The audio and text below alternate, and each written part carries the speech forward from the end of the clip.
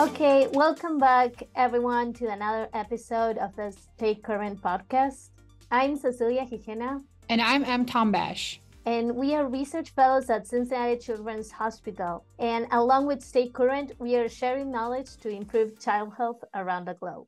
So today we are with another episode of the JPS podcast. It's May issue. For this issue of May, we have the CAPS issue. CAPS is the Canadian Association of Pediatric Surgeons. For this episode, we talked to Dr. Sonia Butterworth. Sonia Butterworth. I'm a pediatric surgeon at BC Children's Hospital, a clinical professor at UBC, and the chair of the publication committee for the Canadian Association of Pediatric Surgeons. And we have 3 articles. The first one is about Hirschsprung-associated inflammatory bowel disease. The second one is about pandemic policies and its consequences in appendicitis. And the last one is about the use of a critical airway response team for bottom battery ingestion. As always, you can find the articles in the description below so you can follow along with us.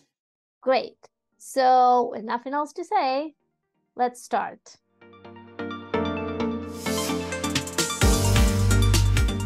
So the first article of today is Hirschsprung-associated inflammatory bowel disease, a multicenter study from the APSA Hirschsprung disease interest group. And is a retrospective study that looked from 2000 to 2021 at 17 institutions. And they want to identify potential risk factors for IBD symptoms after a pull-through and their treatment response. And we talked to the senior author, Dr. Jacob Langer. I'm Jacob Langer. I'm a pediatric surgeon in Toronto. So they have 55 patients. 50% of them had long segment disease, and enterocolitis was reported in 68% of them after the pull-through. The most common presentation for these patients was the colonic or small bowel inflammation resemble IBD. The 3 things that came up as risk factors: trisomy 21, a history of enterocolitis following pull-through surgery, and long segment disease. And then the treatment with respect to what was most likely to be effective and just how powerful that biologic therapy is. And again, that was Dr. Sonia Butterworth, the editor that helped us choose these articles. So Hirschsprung's associated inflammatory bowel disease, how common is that? Well, I don't know if it's really common in a normal pediatric surgery practice, but people that specialize in colorectal surgery, I think they see it pretty often. This Hirschsprung's associated IBD is very poorly defined, and it presents in a number of different ways, and we have no idea why it happens. And this paper is the first step in understanding this condition.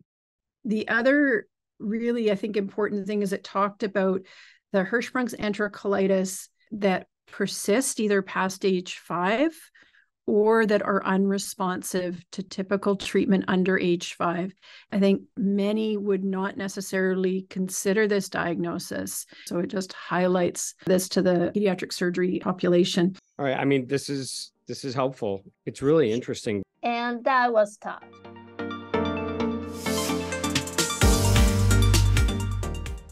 And second paper of the day is Unanticipated Consequences of COVID-19 Pandemic Policies on Pediatric Acute Appendicitis Surgery. This is a paper from Hospital for Sick Children in Toronto, Canada. And for this paper, we talked to the senior author. Okay, I'm Reto Baertschiger. I'm a pediatric surgeon at Sick Kids, and I'm transitioning actually to go to Dartmouth-Hitchcock in New Hampshire. As we all know, we had the COVID-19 pandemic a few years ago, and this limited access to specialized care, access to the hospital, and healthcare providers. In this paper, authors wanted to see how the pandemic policies affected pediatric acute appendicitis surgery outcomes. They retrospectively assessed patients, and they created 2 groups.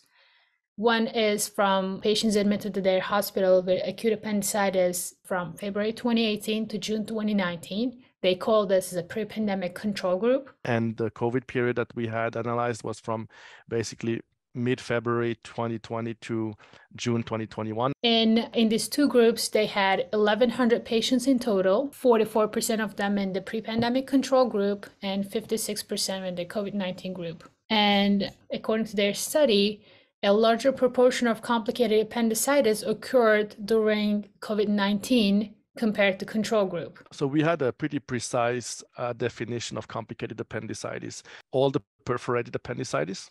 The second one were when there was clearly purulent peritonitis. And the third one was if they had a small bowel obstruction from their appendicitis. But interestingly, symptom duration at presentation and length of stay were not significantly different. Why? What's their theory on why? I don't know the answer to that question.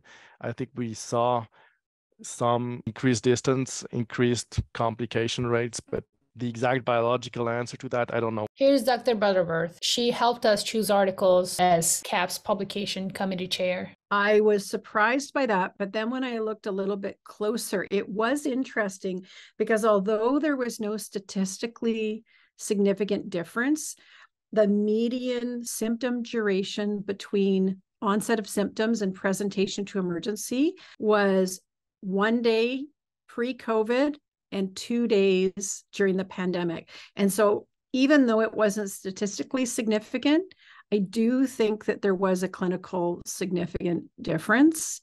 Yeah, I think that I was surprised too that the time was not significantly different because one would expect that.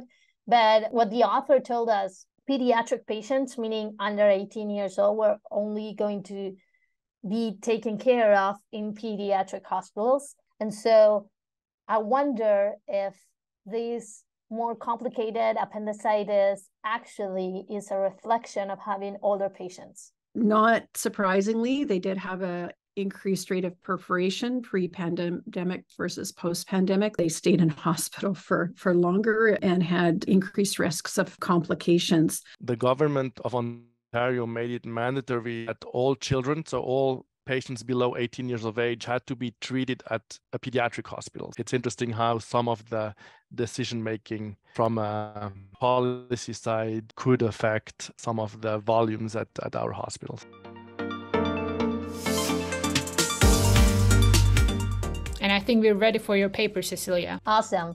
So the last one of the day, utilizing a critical airway response team expedites esophageal bottom battery removal. And we talked to one of the authors, Dr. Katerina Dukleska. Hi, everyone. I'm Katerina Dukleska. I'm an assistant professor of surgery and an attending pediatric surgeon at Connecticut Children's in Hartford, Connecticut. This is a study made on Connecticut. It's a retrospective study, and they wanted to evaluate if the implementation of a clinical algorithm shortened the time from diagnosis to removal of the esophageal bottom battery. And so what they did is they created an algorithm based on the national database algorithm and implemented in October 2019.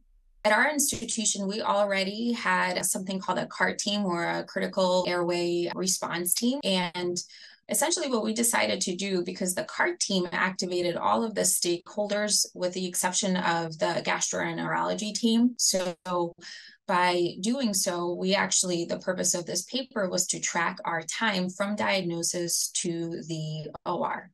So what they found is that after implementing this algorithm on the critical airway response team, they shortened the time from the chest x-ray to the bottom battery removal from 73 to 35 minutes. By instituting a protocol, not only may it improve outcomes, it actually cuts the time in half. And that was tough. First of all, I thought that even 73 minutes was a very impressive target, but that they were able to get it down to less than half was certainly impressive.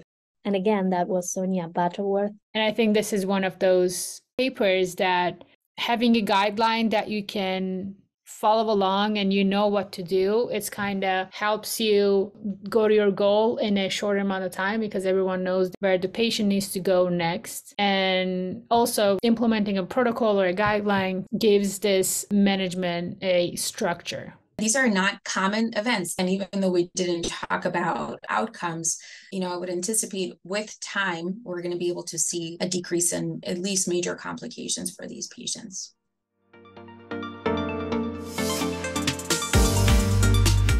Okay, so There we have it. This was the May issue of the JPS podcast.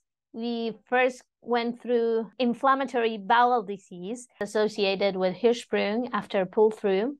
And we know now that we have some risk factors to be aware of to check in our Hirschsprung patients. Then we talked about the pandemic policies and how they affected the appendicitis, making people go further away and actually creating like more complicated appendicitis in that period. And lastly, we talk about implementing a critical airways response team for the esophageal bottom battery ingestion. And so that was really helpful and useful, as we have seen that protocols are for many things before. If you like this episode, give us a rating on wherever you listen to your podcasts. Don't forget to subscribe to our YouTube channel, follow us on social media, and download the Stay Current app for hundreds of pieces of content. I'm M. Tombash. And I'm Cecilia Gigena. And we are research fellows at Cincinnati Children's Hospital. And along with Stay Current, we are sharing knowledge to improve child health around the globe.